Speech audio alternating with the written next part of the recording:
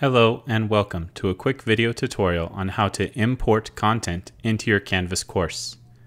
We are going to look at two common ways to do an import. The first is to import from one of the other courses we have in our course list.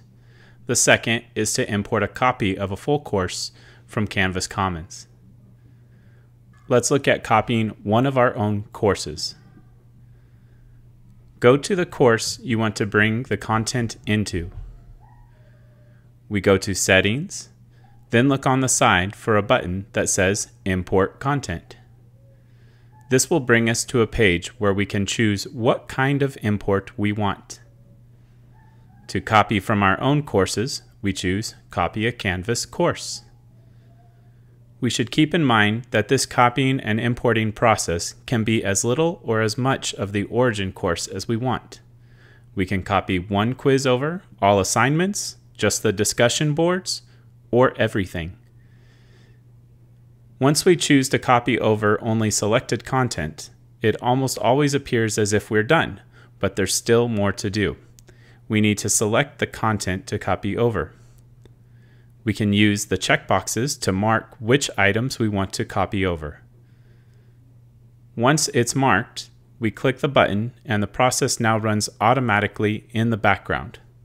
We could even close this tab if we needed to and move on to something else.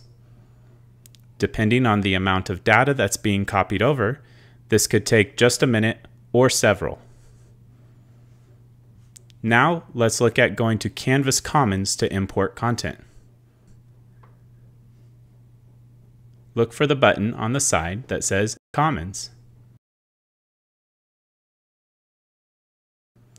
Oftentimes, you'll find templates to start with, or even a full, complete course. Once in the Commons area, we can try to filter down to the content more specific to our needs. Let's look for a template to get a course started.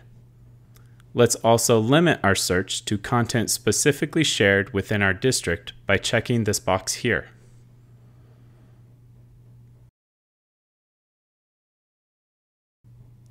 I found what I want.